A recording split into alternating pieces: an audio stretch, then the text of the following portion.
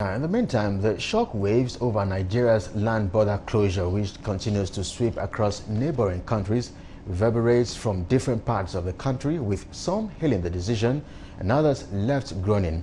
This report takes a critical review of the impacts of the closure. Take a look. Nigeria shares land borders with the Republic of Benin in the west, Chad and Cameroon in the east, and Niger in the north.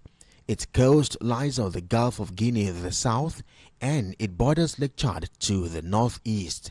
The challenges of safeguarding Nigeria's borders is one that seems to be in defiance of the efforts of authorities charged with the task.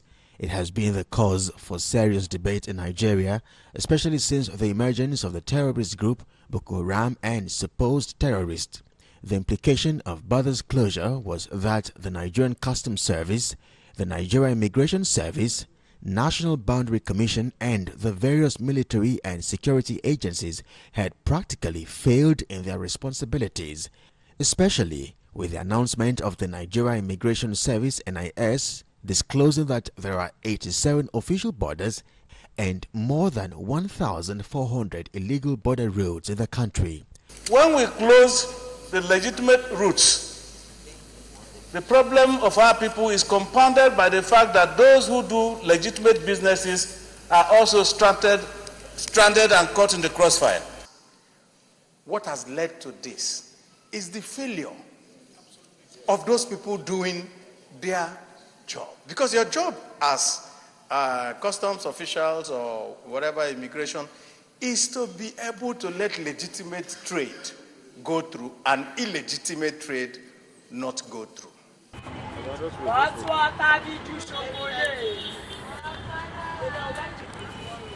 The closure of the country's borders seems to have led to increase in prices of some food items such as rice, frozen chicken, and turkey.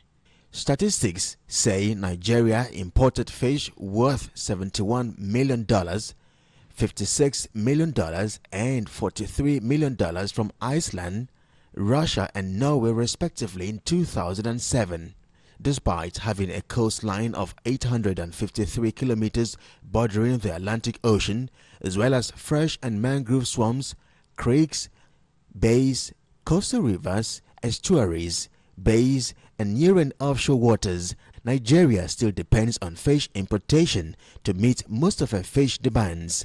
This development was due to the lack of investments to encourage large-scale commercial fishing, which should bridge the current 2.1 million metric tons supply gap.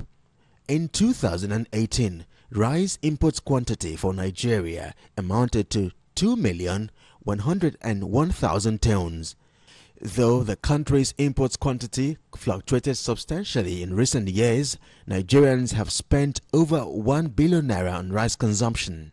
The consumption rate now is 7.9 million tons and the production rate is at 5.8 tons per annum. Rice output has dropped due to higher input costs, insecurity and widespread flooding in the main growing regions. And my visit to one of the markets here in Lagos, Nigeria, tells the story. Going on? My brother, it has been very, very hard to Nigerians, even we that sell rice, you understand. We are not happy about it. Everything rice, since then rice go up. So I don't know why. Since they said our own is available for we to eat, I think the price is supposed to be down. For this one, when we are selling those rice they bring it from Cotonou, that is Thailand rice. This one then, yeah, this one was 650, even 600. But now we are selling this one at 950, 1,000. 950, 1,000. Okay. Yeah. So how about this one? This one is before. This one was 1,312. Now it's 2,000. Nigeria rice is not good at all. No good at all, because if you want to buy, you buy a cup of rice 400 naira. Why no the rice will not come cheap? So I not happy. Like that's Nigeria rice. It's not good. If you cook them, it go be like eba. So it's not good at all. No matter how it look like, at least let them open our border, because we are suffering too much. How can have bag of rice they will be buying it 12,000, 30,000? At least 2,500, 3,000. Nigeria rice supposed to start from 8,000, 10,000, but now it's 21,000. I'm so surprised. That is why you see many people, because of hungry, they can do anything. They can cause anything, can give them money. They don't mind. They will do it. Even some people, I hear somebody say Gary, come on Gary. Before they used to give us kilo 900. Now as we are buying enough, they give us 1,100. Why is 900? As we are buying plenty. And if you ask for 20, they will give us 5. Why we ask for 20? They are not giving. We are not seeing. And it's very difficult. As it is, before it's cut, they used to cut it, bring up. Before now they go use and bring full chicken come. And now we go come cut them. And it's too expensive. It's too expensive for us. In the meantime, reports say in major markets here in Lagos, the prices of some of the items had increased between 42% and 100% from August, when the borders were closed, to the last week of September. Meanwhile, in an exclusive interview with the Director General of the Manufacturing Association of Nigeria, the closure is a mixed bag. Well, I think it's a mixed bag.